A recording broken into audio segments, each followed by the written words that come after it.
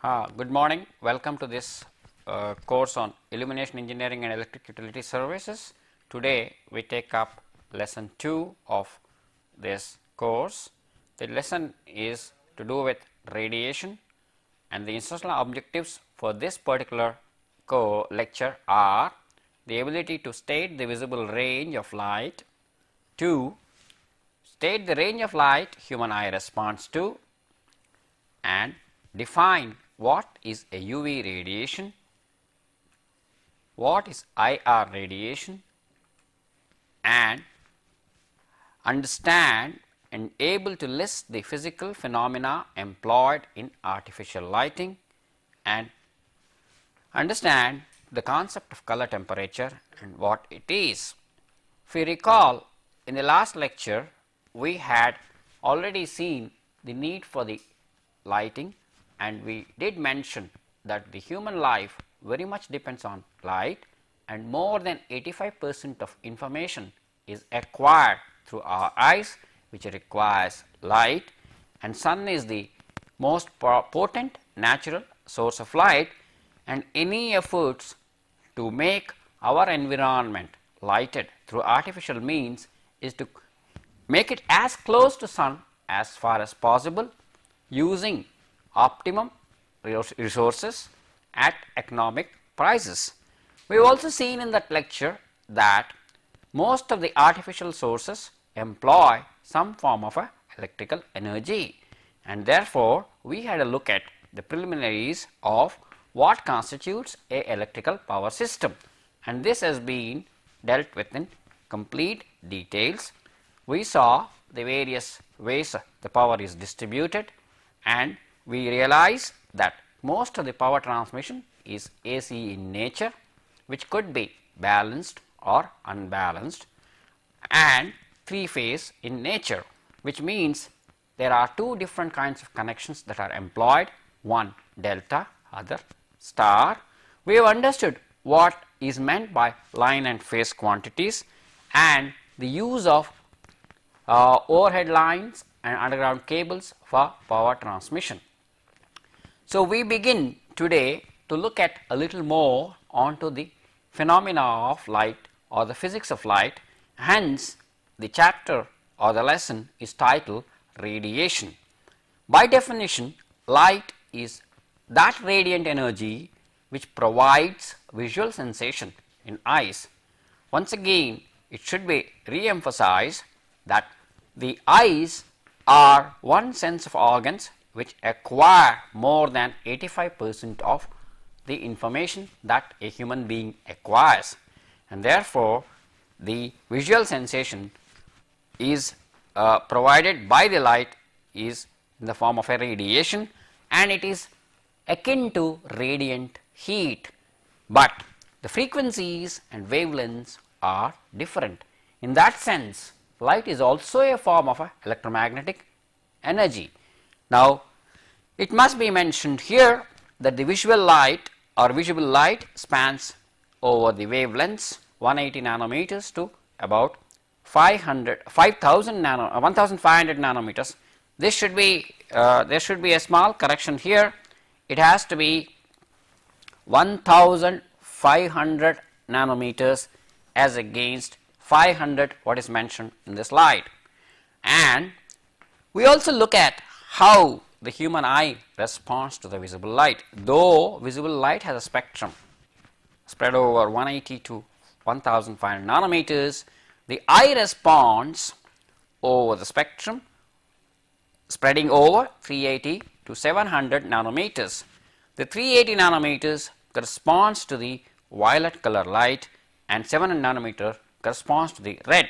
In fact, if we pass the natural light obtained, we know that the natural source of light is sunlight, passed through a prism, we can see the beam splitting into various colors spanning from red to violet, corresponding to various wavelengths. On one extreme, one finds red color light of 700 nanometer wavelength, and the other extreme is the violet color light 380 nanometers. In fact, this is the spectrum one finds in a rainbow, and oftentimes the children are taught this consists of VIBGYOR, meaning violet, indigo, blue, green, yellow, orange, red. In a subsequent lecture, we will look at more ways of quantifying these colors and looking at. So, in this lecture what we do, we look at how the light has different colors, what are the energy contents, how the eye responds, and these will be looked into. And then look at some of the physical processes that can be used to produce similar effect from artificial sources. So, here we have a diagram which shows relative energy due to sunlight in the visible spectrum. As may be seen, the x-axis is the wavelength of the electromagnetic spectrum, or lambda.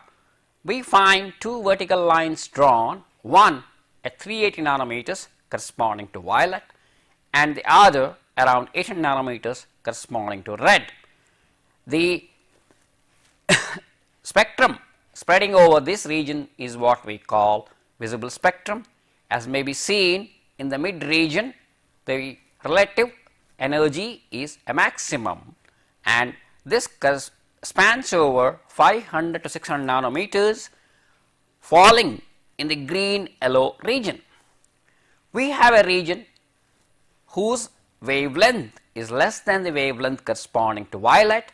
That is what we call as ultraviolet, and the frequency and the wavelength are inversely related. It must be mentioned here that being an electromagnetic spectrum, it propagates at the same velocity as the velocity of light in free space, which is 300 meters per microsecond. Therefore, lower the wavelength, higher is the frequency, and therefore we find ultraviolet has a frequency of excitation or electromagnetic frequency, spectrum frequency higher than that corresponding to violet, and this is referred to as ultraviolet light. Therefore, the light spectrum, as can be seen, is ultraviolet, visible spectrum. Then we have a third spectrum which is having wavelength more than that corresponding to red, or lambda greater than lambda red, which is marked in this diagram as IR, meaning infrared. If you see carefully, infra means smaller than. That means the spectrum radiation which has frequency less than that corresponding to red light is what is called infrared. All of us are aware of the usage of infrared lamps for healing wounds, and that's one of the thing. In fact, in the slide it is mentioned the soplic, that should have been theroptic. That is the error in the slide, spelling mistake. It must be theroptic. And there are applications in the area of drying, heating and theroptic purposes using IR. In fact, certain discharge phenomena like lightning, when needs to be photographed, infrared cameras are employed. So, what do we see? We see the energy content of sunlight is a maximum in the green yellow region, spreading between 500 to 600 nanometers, and the whole spectrum of light can be divided into three zones. One is UV, having lambda less than lambda violet, visible spectrum spanning from 380 to 800 nanometers, and IR or infrared greater than 800 nanometers.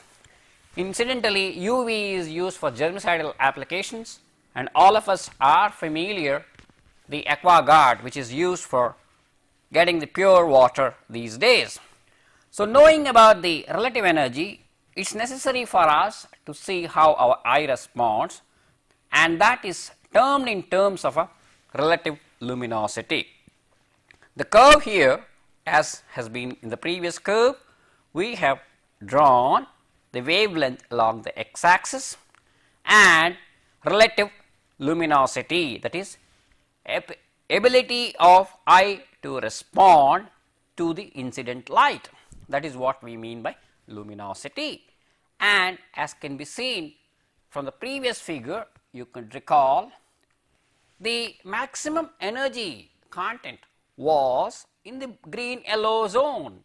In a similar way, the response of the human eye is a maxima in the green yellow zone, and therefore with respect to that, how the eye responds to various light spectrum is what is seen in this particular curve. Let us see how we can use this to arrive at various lighting sources. Now, the artificial sources, as we are all aware, all of us have been using one form of the source or the other. Remember, unlike the prehistoric man, our activities are not curtailed with sunset or do not begin with sunrise. We are in a zone, in a time period where we work 24/7, that is all the 24 hours round the week, that is round the clock, round the week. Incandescent lamps are one of the foremost sources that have been used. They depend on the temperature of the filaments, and they are known to produce what is called as a continuous spectrum, as we saw in the radiation due to sunlight. Then you have gas discharge lamps, which are known to produce a discontinuous or line band. They do not produce a continuous spectrum like the sunlight.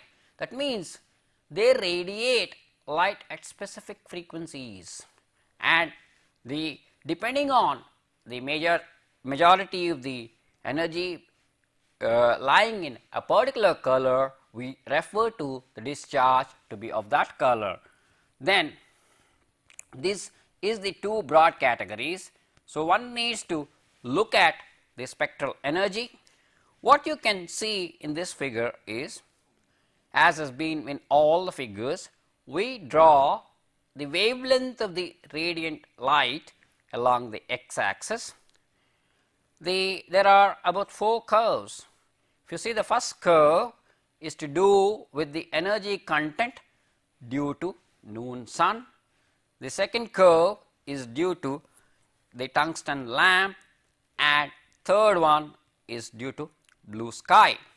Now one may look at, with respect to, if you see the noon times sun, if you consider that as a base, you find that over the entire spectrum spanning from violet to red, it is more or less same throughout. On the other hand, that due to blue sky is peaking around somewhere between 400 to 500 nanometers, whereas that due to tungsten lamp peaks around the red. It is increasing from violet up to red. And in fact, to have an idea of how this relative spectral energy can be utilized, the response curve of the eye is also drawn here, which we said is the luminosity, taking the maximum response, which is the green light, as the base, relative luminosity curve, which is peaking around green corresponding to 550 nanometers, is seen. So what does it mean? It means that though blue sky has a peak energy around 425 to 450 nanometers, the eye is unable to respond, and therefore it is of no use. So this is one thing which has to be kept in mind. If you see this diagram, there are 3 particular things have been considered. 1, the all pervading source, sunlight.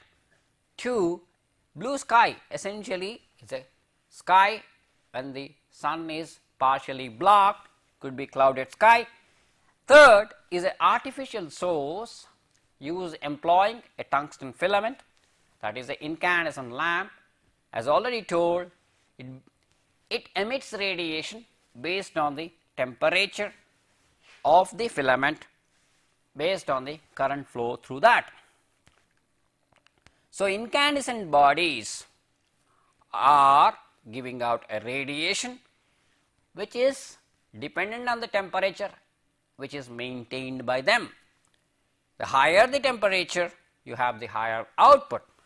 On the other hand, if you have any material, therefore, it means it needs to be operated at the highest possible temperature, and at the same time we do not want any evaporation of the filament material.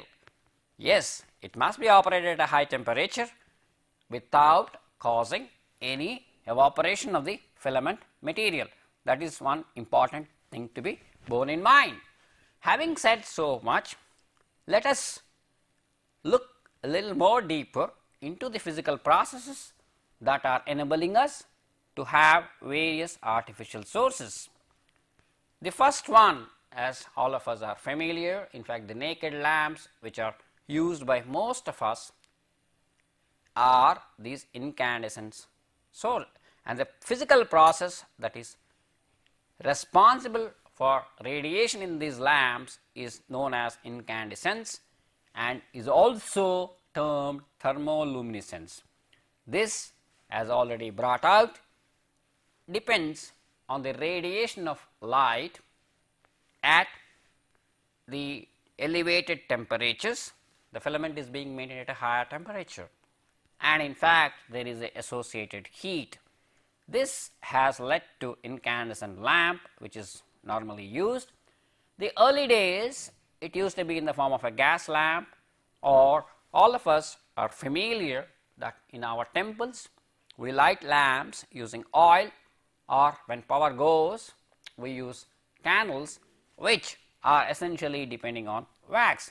Incidentally, it must be mentioned the standard of measure of light output is talked in terms of candle, and luminosity is luminous output is standardized as candela. Hence, this all gives rise to what we call continuous spectrum. See the beauty of nature.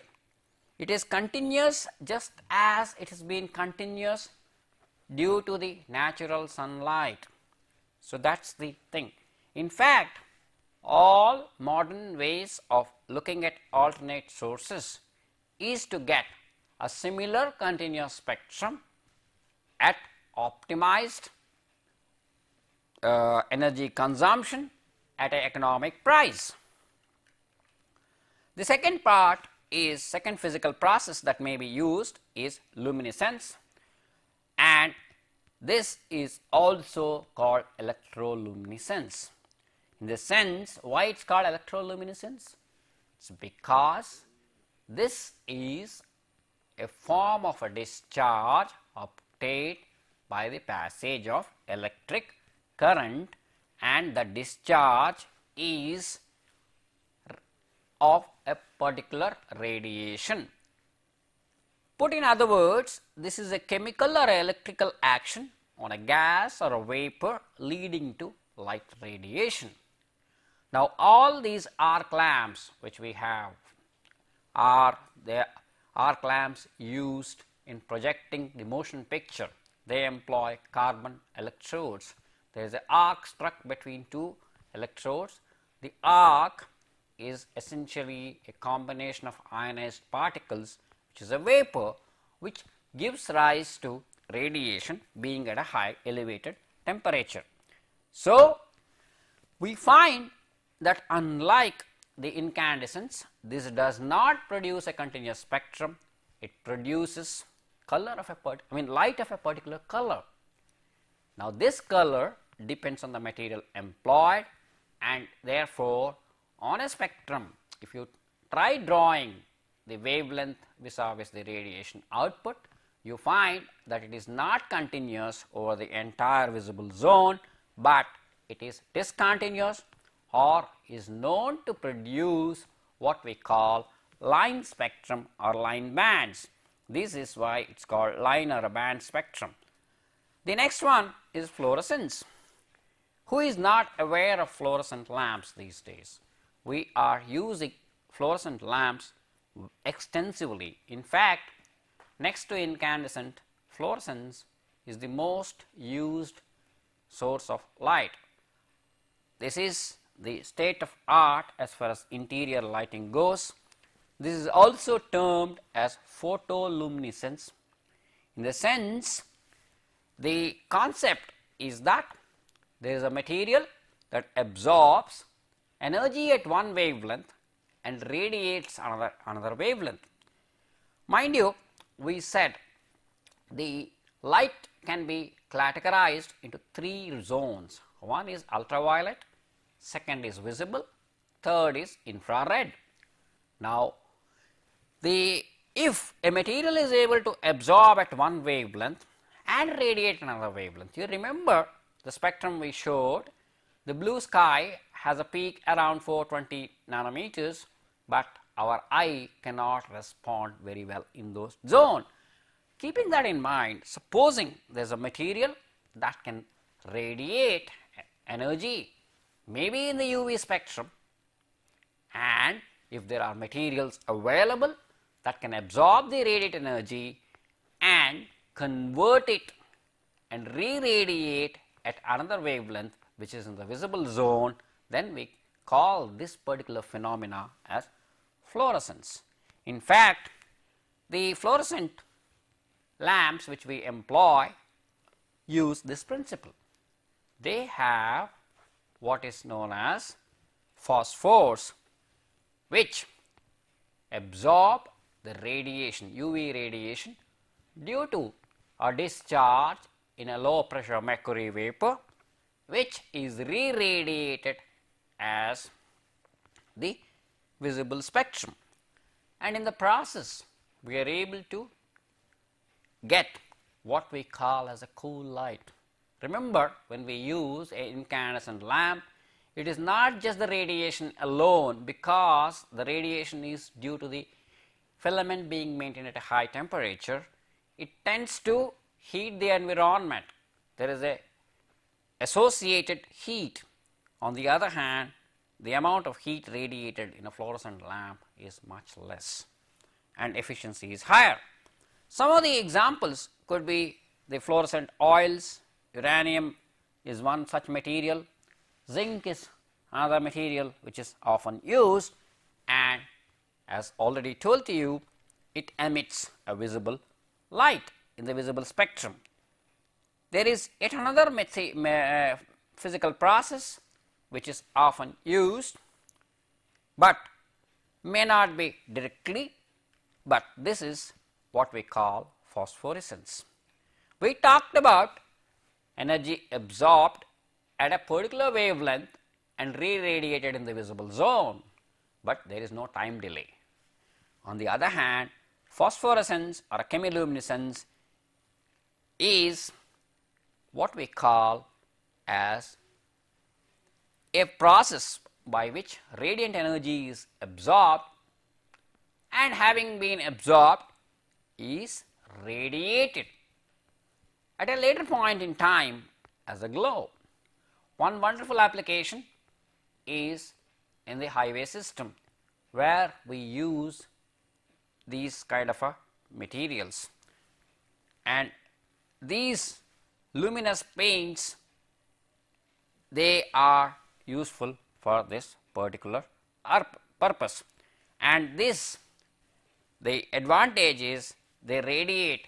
The difference between fluorescence and phosphorescence is this.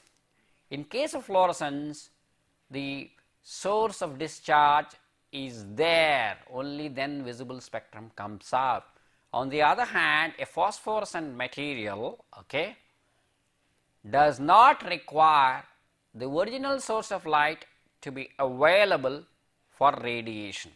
Once exposed to light, it slowly radiates. That is why when the roads the roads where traffic density is low, they can be marked with such phosphorescent luminous paints, So, you need not waste energy and they can give the thing. In fact, highway engineering is one place where these physical process is extraordinarily employed. Therefore, if you see, in effect, most of our applications use a combination of luminescence and fluorescence. Luminescence, as told to you, is a form of a gas discharge which is a line spectrum. Fluorescence uses conversion of UV or the conversion of radiation at one wavelength to the visible wavelength. Fluorescent lamp luminescence source low luminous value activating fluorescent surfaces which lead to visible radiation. Intensity, of course, depends on the kind of gas that is used. Obviously, fluorescent lamps use, as I told you, low pressure mercury vapor. So, the magnitude of radiant energy will depend on the gas vapor that is involved, and how much of this UV light that is radiated gets into the visible spectrum is dependent on the phosphor material that is employed. Central to the whole thing is that radiation temperature is a very important issue, because that has been the primary this thing for the incandescent sources too. And even if you take luminescent sources, you will have an electrode that is maintained at temperature which creates the discharge and therefore radiation temperature. In this sense, it is necessary to define what is a black body. A black body by definition is one which is not transparent, which does not reflect but absorbs all the energy. Mind you, we are not talking about just light, all forms of energy, that is light as well as heat, and is known to follow what we call Stephen Boltzmann's law, which is shown here, which shows the radiant energy is proportional to fourth power of absolute temperature. Absolute temperature is in degree kelvins. If the temperature of the material is in centigrade, you basically add 273 degree Kelvin corresponding to 0 degree centigrade. W stands for the energy radiated output, then K is the Boltzmann's constant, which is 5.71 in 10 power minus 12. That is how it follows. In case the ambient temperature is T sub naught, T naught, then the equation gets modified as shown here as W equal to K multiplied by T raised to the power 4 minus T sub 0 raised to the power 4 watts per centimeter square. Now, that means the radiated energy is proportional to the fourth power of temperature. Once again, quantifying or re-emphasizing that the higher the temperature, higher is the radiation output, and therefore efficiency is good at that time. Now, there is certain shifts in radiation maxima depending on certain issues. We will look into it. It must be mentioned the 43% of the visible energy is around the black body temperature of 6500 to 7000 degree Kelvin, and this is approximately the sun's temperature at 550 nanometers, that is corresponding to your relative energy maxima in the solar spectrum which we saw in the beginning, and this would amount to an efficacy of light output of 90 lumens per watt.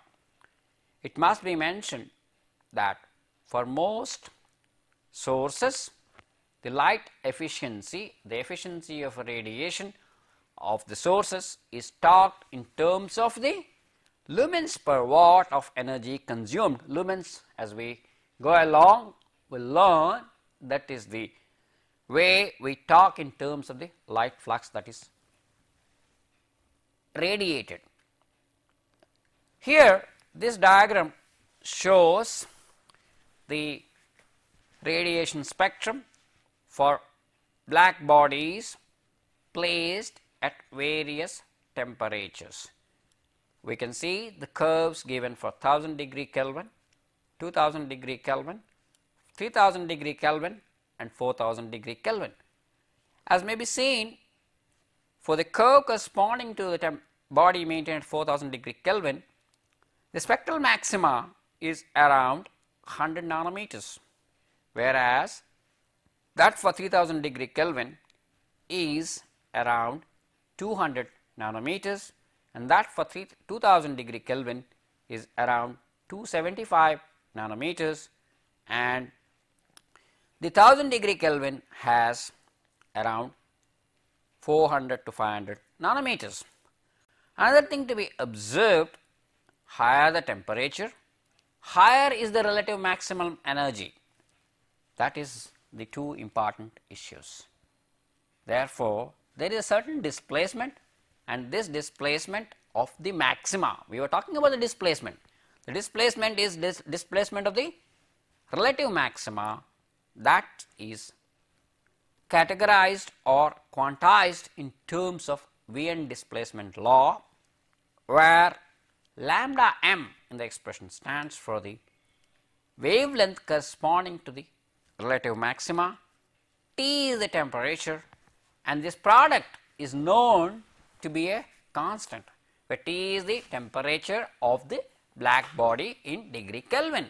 We saw, if you recall, we saw in this diagram, the black body maintained at various temperatures had different maxima.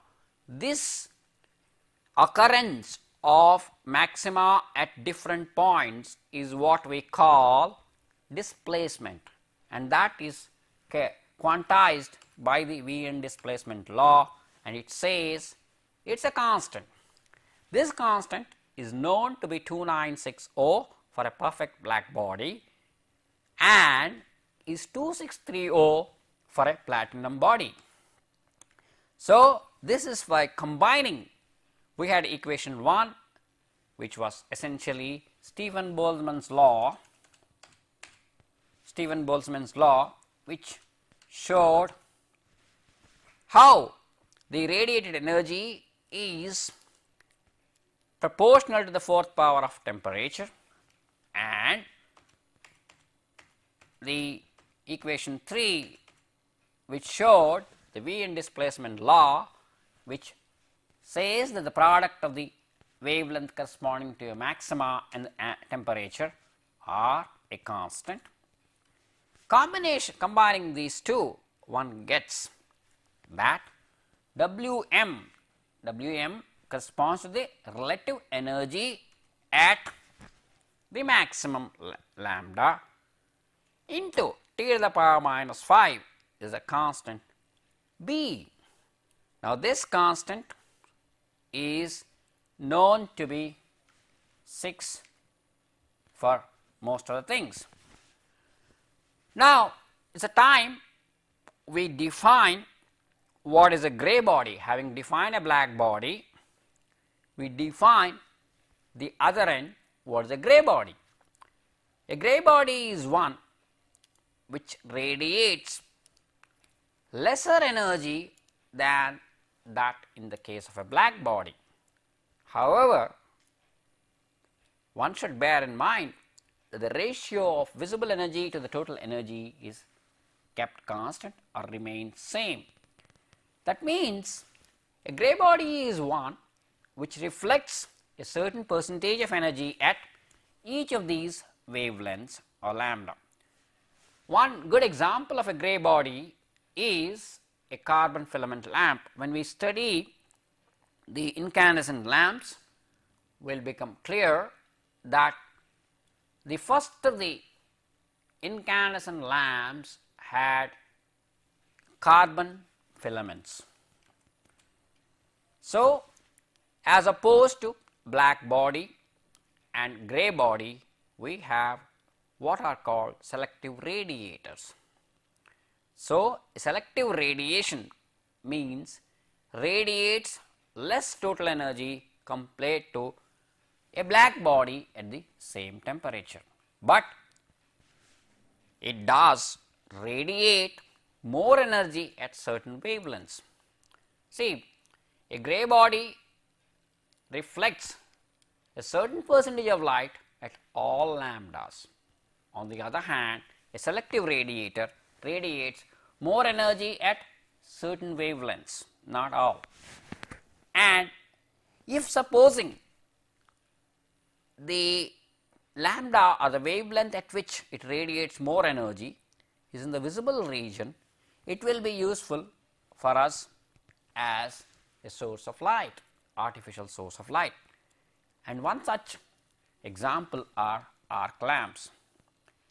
Now, having said this much, it becomes necessary to know how we categorize sources in terms of what we call color temperature. So, we have seen that a material being maintained at a certain temperature is central to all kinds of sources. The four processes we saw were what? Thermoluminescence or incandescence, electroluminescence or basically a discharge lamp, fluorescence, absorption of energy at a particular radiation of energy at a particular wavelength which is converted into visible spectrum. The other hand, the phosphorescence, radiation at one particular time is re-radiated at a later point in time. So, and this can be compared in terms of a black body radiation, and therefore, we define what we call a color temperature. This is that temperature at which a complete radiator, we said a black body must be operated to match the color of luminous source. So, whatever source we have, when we say it has a certain temperature 1000 degree Kelvin as color temperature, it does not mean that it is going to be operated at 1000 degree Kelvin. It means that if a perfect black body is taken, it needs to be operated at that temperature to get the same radiation output. For instance, the blue sky, which is all pervading, can be thought of having a temperature of 25,000 degree Kelvin, whereas a fluorescent lamp, typically what we normally employ, has a temperature of 4,500 degree Kelvin. The daylight, what we have 500 watt daylight lamp has a 4,000 degree Kelvin, and similarly the candle flame, which we are very familiar, has a temperature of 2000 degree Kelvin. Now, this picture in fact shows on one side you have three columns. In the center we have the temperature scale in terms of a color temperature. On the left hand side it talks about the natural sources. On the right hand side we have artificial sources. We said artificial sources could be using any of the physical processes such as incandescence, electroluminescence, fluorescence and phosphorescence. As may be seen, between 24,000 to 28,000 we have on the left hand side extremely blue clear sky, whereas on the right hand side we have what are called as a daylight fluorescent lamp, okay. And likewise, if you go down, you have blue northwest sky between 18,000 to 22,000 degree Kelvin, and with thin clouds the temperature comes down to 12 to 16,000. Now, here on the right hand side you should observe that a single source is not mentioned, a combination of sources are shown. As may be seen, in order to get radiation in the zone 22,000 to 28,000 degree Kelvin color temperature, we have to combine more than one source or use certain filters. As can be seen, completely overcast sky, uniformly overcast sky can be compared to a daylight fluorescent lamp which may be having around 5000 degree Kelvin. Continuing further, average noon sun can be seen to have around 5500 degree Kelvin, which can be obtained with a one fluorescent lamp maybe. Okay. So, this is how the as we go along we see different kinds of lamps, 500 watt daylight photo flash lamp, 150 watt lamp, all lamps. As we go further down we find this thing and how the natural light and the artificial light color temperatures are going around. You can also see the range of gas filled and vacuum. As we go we will see that the incandescent lamps which are put in a bulb or an envelope, glass envelope, could be evacuated or could be gas filled. The gas filled lamps come in the range of 3000 degree Kelvin, whereas the vacuum lamps come around 2500 degree Kelvin. So, around the sunrise the radiation is known to be around 2000 degree Kelvin. So, having seen this, what have we learned in this lecture? We have learned that light is the radiant energy that provides visual sensation. We have seen how the spectral energy is radiated and it has a maxima around green yellow zone, and the entire light output can be categorized into three regions: 1 ultraviolet, 2 visible zone, 3 is the infrared.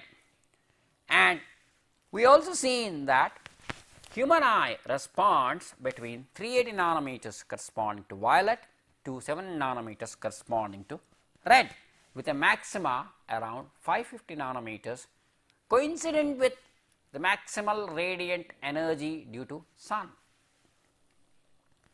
Maximal relative energy content of sunlight and maximal luminosity of human eye, as already told to you, both are around 550 nanometers. The artificial light sources, as we know, are incandescent lamps and gas discharge lamps. And the continuing with the summarization, we have seen that the processes that could be employed in the artificial lighting are incandescence, luminescence, fluorescence and phosphorescence. As told to you, incandescent lamps are commonly employed. Luminescence is all the discharge lamps which we come across, the sodium vapor, mercury vapor which we see in our street lighting, fluorescent lamps commonly known as tube lights, and phosphorescence is employed in luminous signs that are employed on highways. And now, how does one obtain a good or efficient lighting? Is obtained by a suitable combination of incandescence, luminescence and fluorescence. Incandescence, though produces a continuous spectrum, has low efficiency. That efficiency of a light source is talked in terms of the light output per watt of energy consumed. Light output, as will be seen later, is talked in terms of the lumens. Light flux is talked in terms of lumens. Therefore, a source efficiency is talked in terms of lumens per watt. And the Stephen Boltzmann's law and Wien's law is displacement law for thermoluminescence are very important, and they state that the radiation output is proportional to the fourth power of the temperature. And therefore, in categorizing any light source, we talk of a color temperature, the temperature at which complete radiator must be operated to match the radiation of the luminous source. So, with this there can be few questions that could be addressed to complete the lecture. The first question could be, what is the range of light, visible range of light? What is the maximal relative energy content of sunlight, or where is the maximal relative energy content of sunlight? Distinguish between incandescent and gas discharge lamps. Why is it necessary to operate an incandescent lamp at maximum possible operating temperature? State principle of working of a carbon filament lamp. State principle of working of an arc lamp. Now, some of the questions that were posed in the previous lecture, let us try to answer them. The first question was, why do we go for transmission of power at higher voltages? Because power losses on transmission lines are inversely proportional to the operating voltage. 2. What are the two ways through which power can be distributed? As already brought out, it could be through underground cables or overhead transmission lines, as told to you in the previous lecture.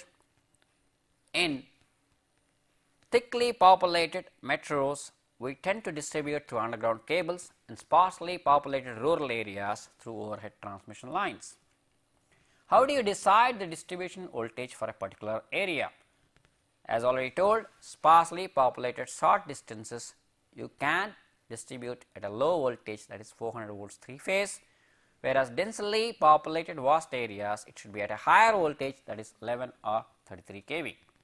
What do you mean by 400 volts 3 phase in an Indian system? As mentioned, in an Indian system it means the supply is 3 phase, the voltage is 400 volts line to line RMS, and the frequency is 50 Hz. Thank you. When is the load balanced? When is the load balanced? When both the magnitude and phase of the load impedances for a 3-phase system are equal, the load is said to be balanced. As opposed to this, if either of them are different, then the load is said to be unbalanced. When do you go for a single phase and 3-phase supply? For single storied small buildings, one could have a single phase supply. For large buildings, 3-phase supply. That means when you have large loads you need to distribute, you go in for 3-phase supply. Thank you.